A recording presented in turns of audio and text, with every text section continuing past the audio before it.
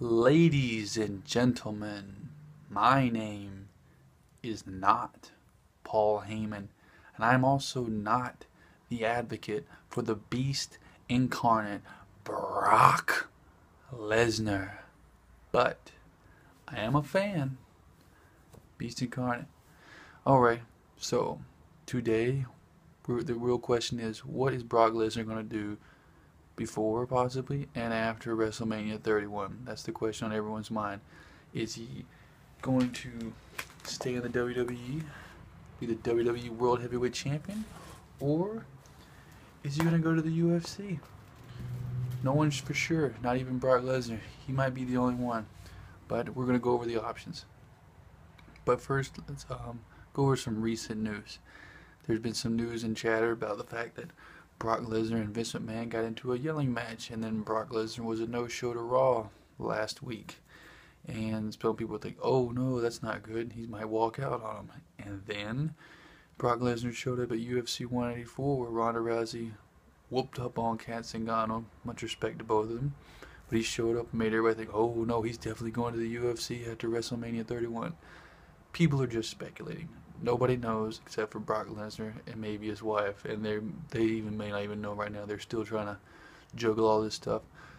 But I think a lot of other people should think and do think that Brock Lesnar just showed up at UFC because he's friends with Dana White, and he can use that as kind of a bargaining chip with Vince McMahon to kind of be like, hey, look, I'm over here at UFC. Look at that. I didn't show up at your show. You paid me to go, but I go up to this free show over here to UFC 184. I'm sure Dana White paid for his ticket, and if he didn't, still worked out for him. It's a nice little bargaining chip for him.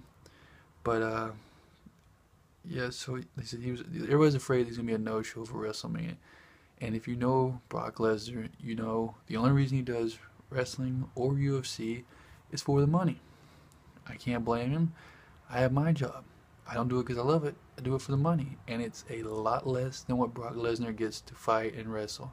So I can't blame him. There's a lot of people who wrestle and do it because they love to be wrestlers, and then there's people who do it to make money. Brock Lesnar does it to make a lot of money. So he wouldn't just not show to WrestleMania because it's in his contract. And if he didn't do that, there'd be a breach of his contract, and then he could get sued and lose a lot of money, as opposed to just showing up to WrestleMania. So never say never, but the chances of Brock Lesnar being a no-show to WrestleMania 31 are very slim, like minuscule. But alright, so we're going to go over the options real quick. That's the news, recent news we got up to date right now as of March 4th, 2015.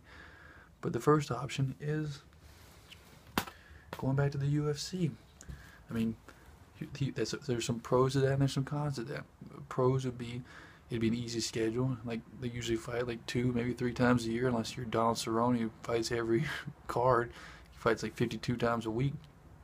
So it'd be easy for him.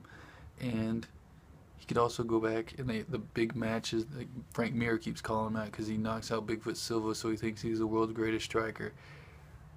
Calm your nipples there, Frank Mir. Okay, Bigfoot Silva's been knocked out plenty of times, and he's got a big, huge head. Like, that's like saying, oh, I can shoot that little grape because I shot a watermelon. No. Bigfoot Silva, I'm not making fun of you, but he looks like one of those Easter Island statues with the big head. So to be able to say you hit Bigfoot Silva in the head, not that big of a compliment, okay? That's not that big of a deal. Like, woohoo. So yeah, it would just, if I was to predict, it would wind up like the first and second match against Mir, where he takes him to the ground and starts beating the heck at him. The only reason Frank Mir beat Brock Lesnar the first time was because Brock Lesnar accidentally hit Mir in the back of the head. Ref stood him up. Frank Mir's really good at jiu-jitsu, grabs Brock Lesnar's leg out of nowhere, gives him a knee bar, and taps him out. And Steve Mazzagatti almost got Brock Lesnar's leg broke because he's the worst referee in the world. I don't care. There are blind referees who are better than this guy. I haven't seen him in a while. Maybe he's been fired. Thank you, Jesus. The fighters really need that. They don't need a stupid referee like Steve Mazzagatti. I can't even talk. It frustrates me so much because I'd hate to be a fighter in the UFC and look up on there and Steve Mazzagatti, no, I'm gonna get hurt. But yeah, and he could also go for the belt. And if he does, and if he beats these people, here's the order I think. think his first match is Frank Mir for the rubber match. Then Alistair Overeem, see if he can beat him. And if he beats him, then I believe if Cain Velasquez will ever fight, he'd fight Cain Velasquez for the belt. And this is all if Brock Lesnar is 100% and better than he was the first time. Granted, he did really good the first time, but he had the diverticulitis, and that kind of messed him up. He was out, he fought, he was out, he fought, he was out, just dealing with all that. And yeah, a lot of people die from that, and he survived, and thank goodness, because I enjoy watching him fight and wrestle. And also, with the UFC, you get paid a lot of money. Like Brock Lesnar was a huge draw, so he gets a lot of money with that one. But some cons of that is he's 37, okay?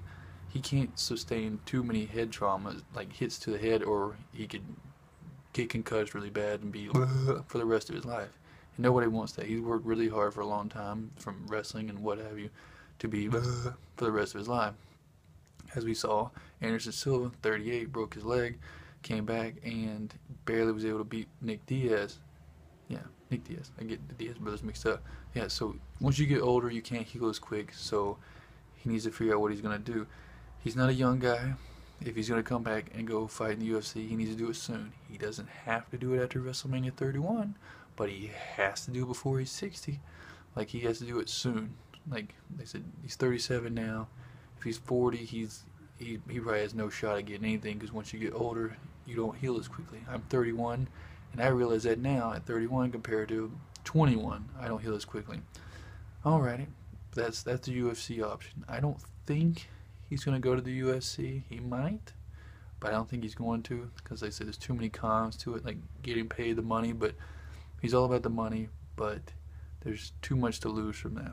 His option 2 is if he stays with the WWE.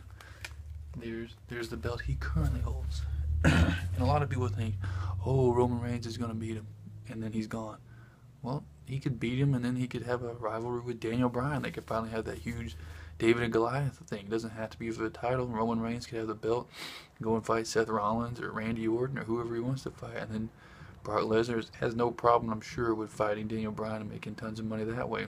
If it's for the belt or not for the belt.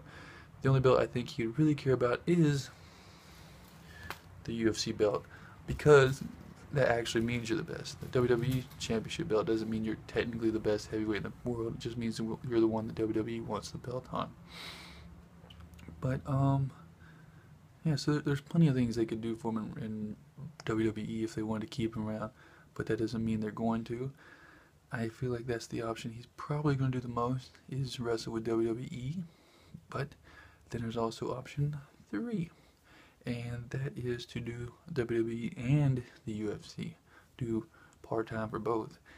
But that doesn't seem too likely. Once again, I don't know, I wasn't there, but that feels like the whole why the screaming match between him and Vince McMahon was, because Vince McMahon probably didn't want him fighting in the UFC and the WWE, and whatever, that's understandable, I guess. Like I said, I mean, it feels like it would be good promotion, like to show Brock Lesnar in the UFC kicking butt, and then have him in the WWE kicking butt too.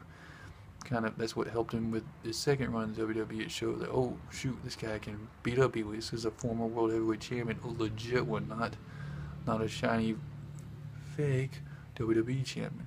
But it's not fake, it's whatever. But yeah, but that would be a good option. I'm sure Brock would love to do that, but I don't think that's going to happen either. And the 4th option that I think is possible is he just goes home. Like, he's 37. He's made way more money than I, or probably you, will ever make in your entire lives. He lives up in Minnesota, up next to Canada and everything. He has plenty of money to just relax and retire and do whatever he wants to do. I'm sure he wouldn't relax because he's just an active guy. He would be out plowing the field or whatever he's got to do, driving his truck, shooting deer and animals and things like that, hunting, enjoying the fruits of his labor. And if I was him, I would probably do that, but I don't know, I don't have the drive that Brock Lesnar has. But yeah, so yeah, like, if I was him, that's what I would do. I would just retire, relax, go enjoy a little bit, take a year off if you need to, then maybe come back to the WWE next year. That'd still be cool. People would still know exactly who Brock Lesnar is, even if he took a year off. See if he likes doing that, because he could definitely do it, unless if he's just blowing all of his money, which I doubt. He could do that. Anyway, that is my thoughts on what's going to happen to Brock Lesnar after WrestleMania 31. Oh, one real quick thing. People keep thinking like WrestleMania 31 is the end, like that's the end of the book. It's like Hunger Games, the last one. It's like, oh, there you can't undo it. No, this is wrestling in the UFC. It goes on and on and on. As long as there's a company, it's gonna keep going. And at WrestleMania 31, that's not the end of WWE, and that's not the end of the UFC. So there's still plenty of time. Everybody gets all like, oh no, he has to make a decision. Like, he could take a month off. He could take a week off. He could take 2 years off. Brock Lesnar could go home for 3 years, come back at 40, and still be the beast incarnate at 40 and whoop up on people. He's not going to decay in 3 years. So everybody needs to chill. He's going to make his decision.